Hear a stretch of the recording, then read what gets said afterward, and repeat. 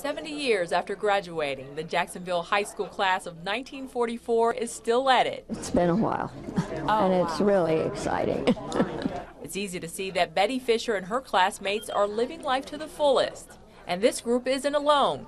Thanks to medical advances, Dr. Ash Aldada, cardiologist for the Prairie Heart Institute, says the population of seniors ages 65 and older is at an all-time high. Life expectancy in the United States has increased dramatically over the past 100 years, and we almost double in life expectancy. We went from 50 to 78. Fisher says at 89 years old, a happy long life means making health a top priority. She has osteoporosis, an illness that leaves her vulnerable to fractures, 2 of which she's experienced in the last year. She says Medicare has been significant. Been very helpful for me, and I know a lot of people don't have it. But anyway, it pays for my meds also. Fisher says she's fortunate to have such great coverage, and Aldada agrees. But he also says this. More people are getting older, requiring more routine checkups and more routine physicals, and therefore require more attention from the medical community. He adds primary care providers like physicians and nurse practitioners are most needed.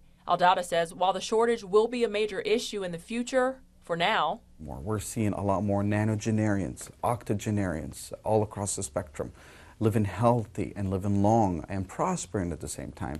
And as for Fisher, just have to keep going best I can.